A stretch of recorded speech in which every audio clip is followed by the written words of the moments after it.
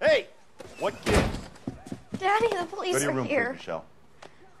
I'll talk to the police. Daddy, Mommy is gone. Go to your room, young lady. She's not even out of school. You can't come in here interrogating her like she's Your some wife kind was of... found murdered this morning. Found? What? But she only...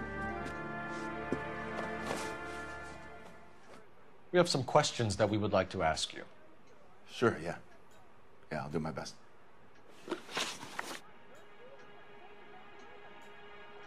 What size shoe do you wear, Mr. Moller?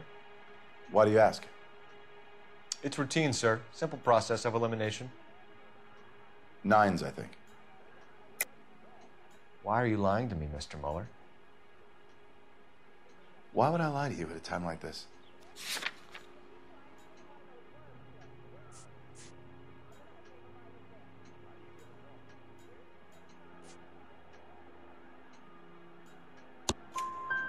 That's funny.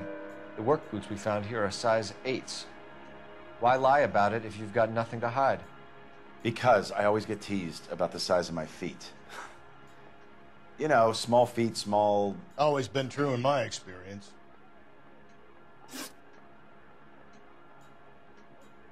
You phoned in a missing persons report this morning? Yeah, that's right. My wife didn't come home last night. She left around 9:30. Michelle was out at dance. She called me to let me know that Deidre didn't turn up. Did your wife ever go out by herself? To bars, nightclubs? No.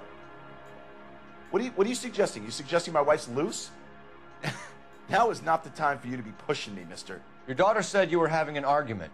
We argued about who would pick up Michelle.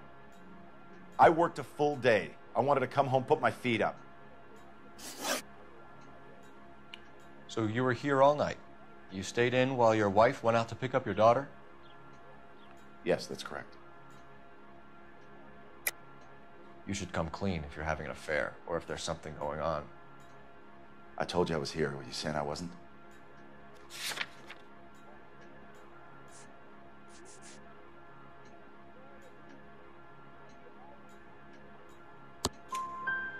So why did you take so long to answer the phone when your daughter called? Okay, I went out for a while. I was driving around. It's my way of relaxing. Your wife was beaten and then strangled. In your case, you have no alibi and a history of violence towards your wife. That's not true, God damn it. It is true, Hugo. You're a violent man. You try to keep a lid on it at home, but sometimes you lost control. Your daughter and your wife were scared of you. You don't know anything about me.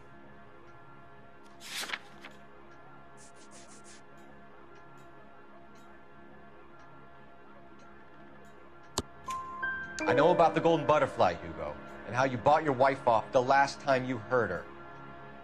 She liked to spend money, all right? Dresses, jewelry, her hair. It drove me goddamn crazy.